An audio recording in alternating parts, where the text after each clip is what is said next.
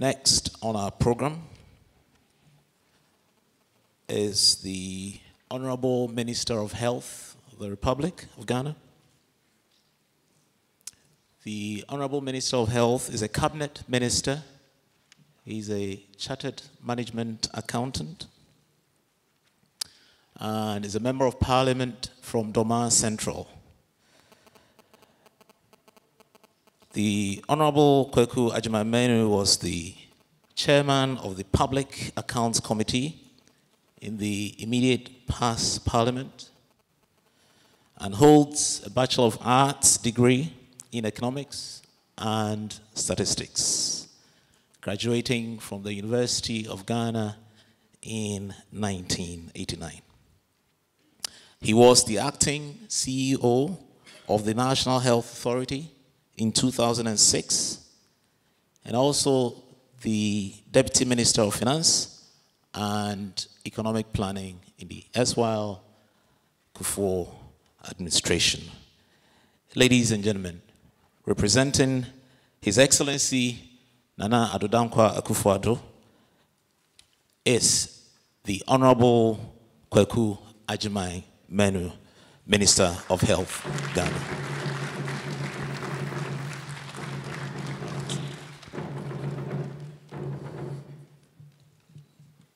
Professor Chair of afreHEALTH,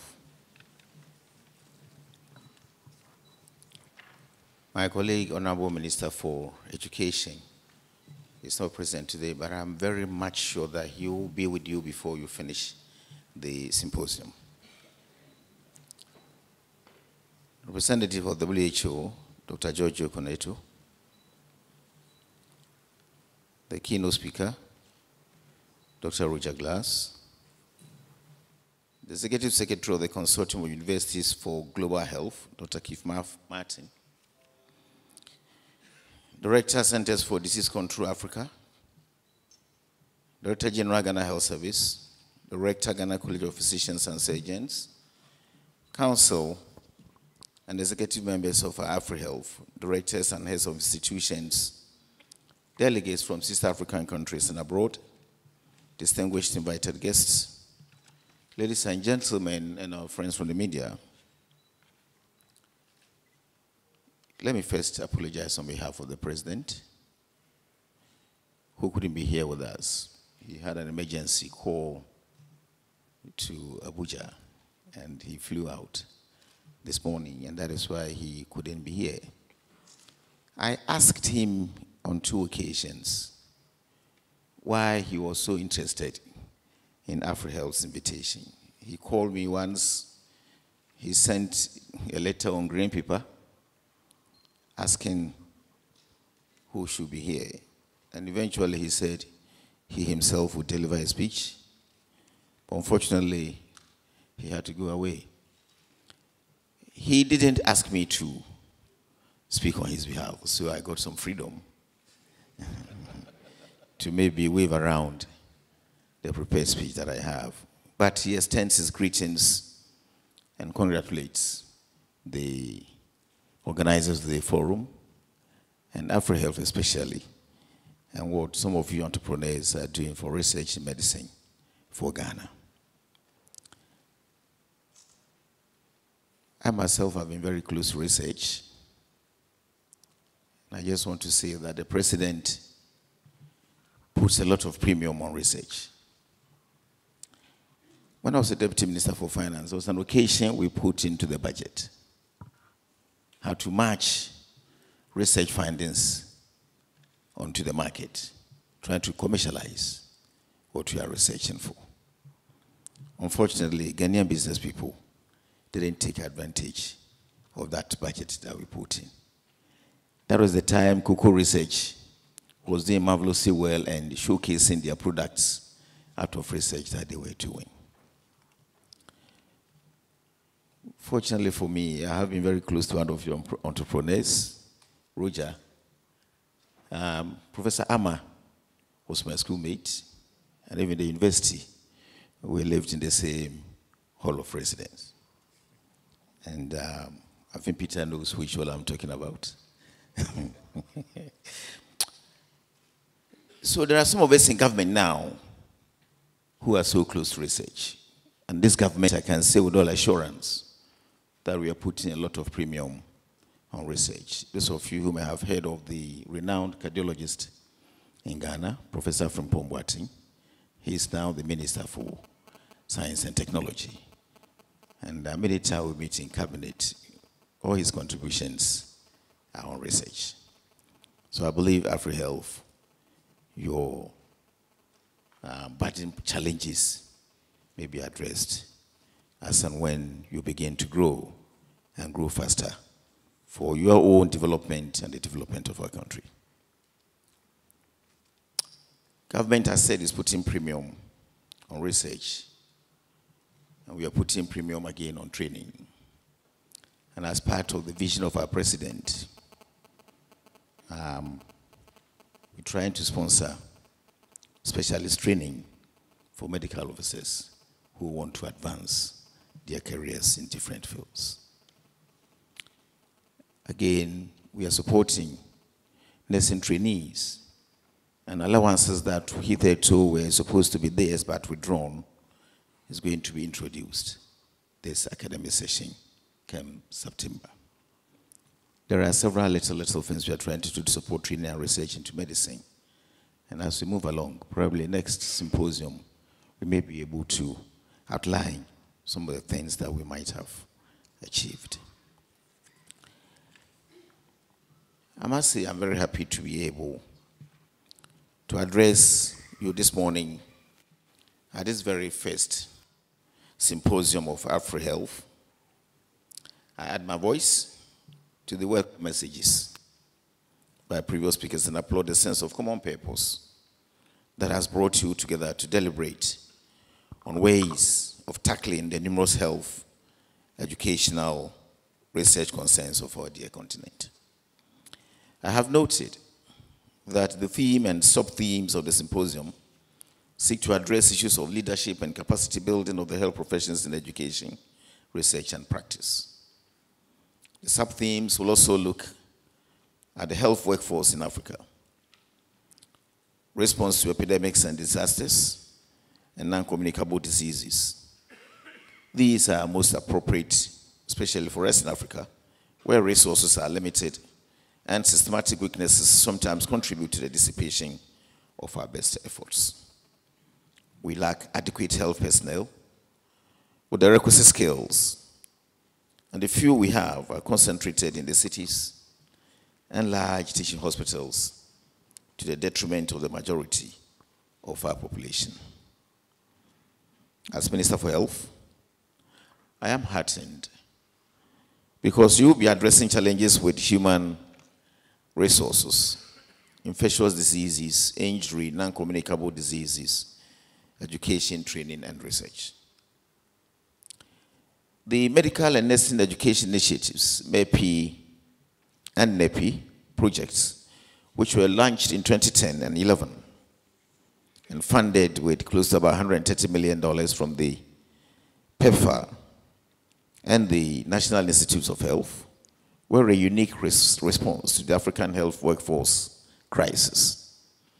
The implementation of these projects were led by African principal investigators who proved their mettle, and I think Ruja has mentioned quite a number. We thank you so much.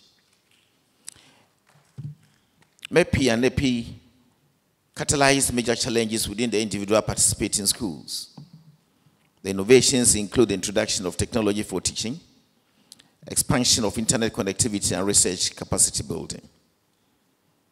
In order to improve HIV/AIDS service delivery, schools revised curricula to incorporate new HIV/AIDS guidelines, evidence-based treatments, care management, and diagnostics.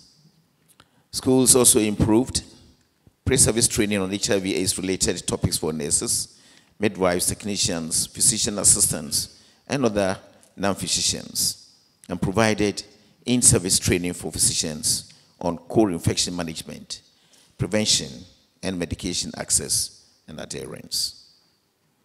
In Ghana, the Kwame Nkrumah University of Science and Technology partnered the Ministry of Health University of Michigan, Ghana Ambulance Service, Konfanochi Teaching Hospital, and the Ghana College of Physicians and Surgeons to train emergency medicine and emergency nursing specialists in the country.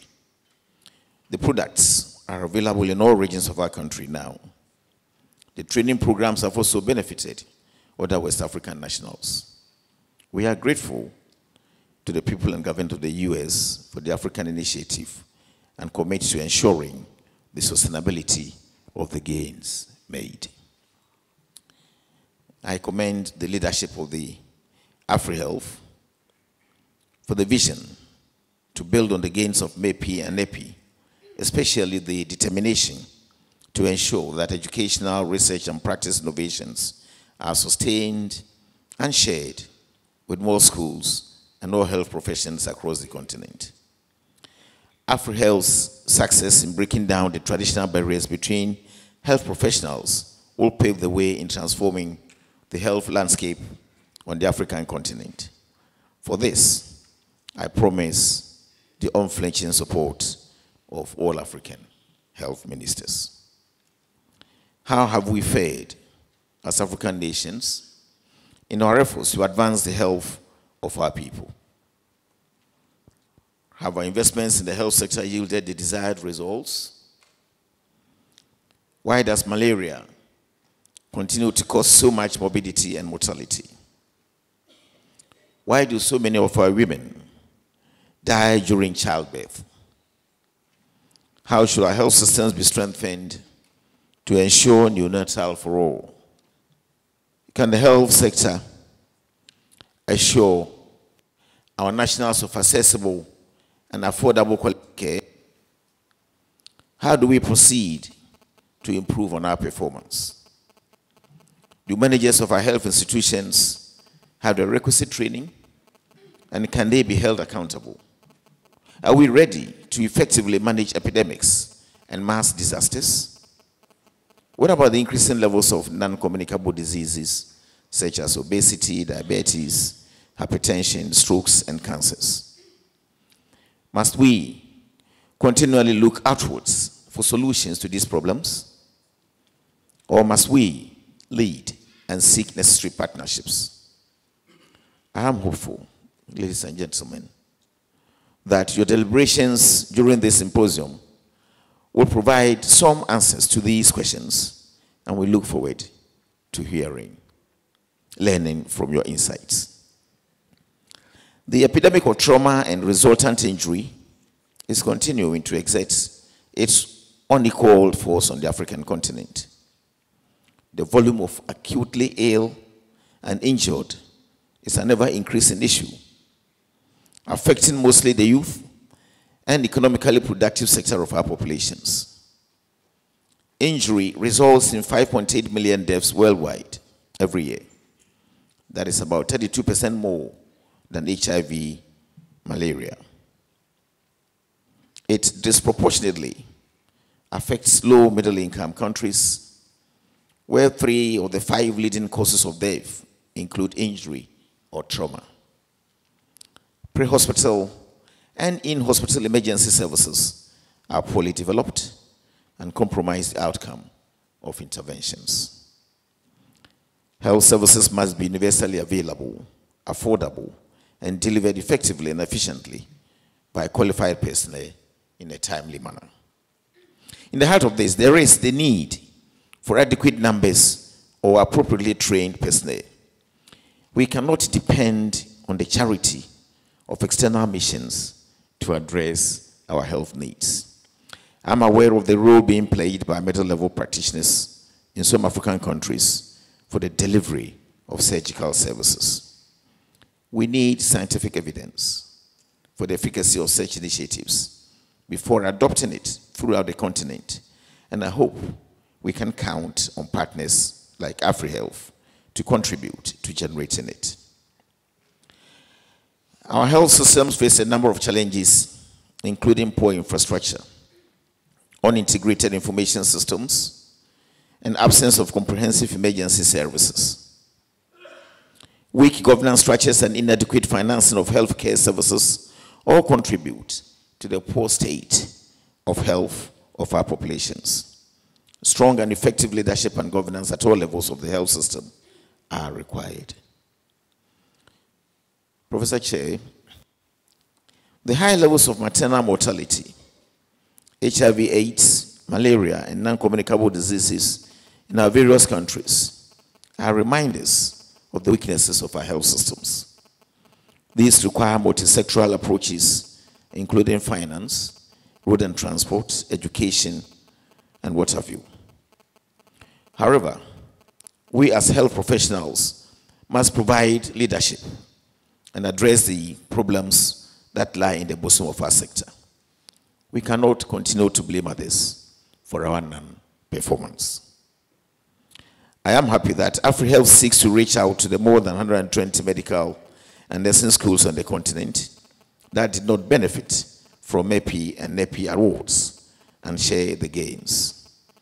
It is our responsibility as Ministers of Health to facilitate this, and I promise my unflinching support again. I will also advocate for this support with my fellow African ministers. We need your leadership and partnership in tackling the numerous health challenges that we face in Africa. And I want to assure you that our next meeting may be in Zimbabwe. Whenever I get a slot, I will see what I can talk about training and research to my fellow colleagues. I hope you will avail my office a summary of your deliberations. I have already requested for soft copies of the presentation I've seen so far this morning.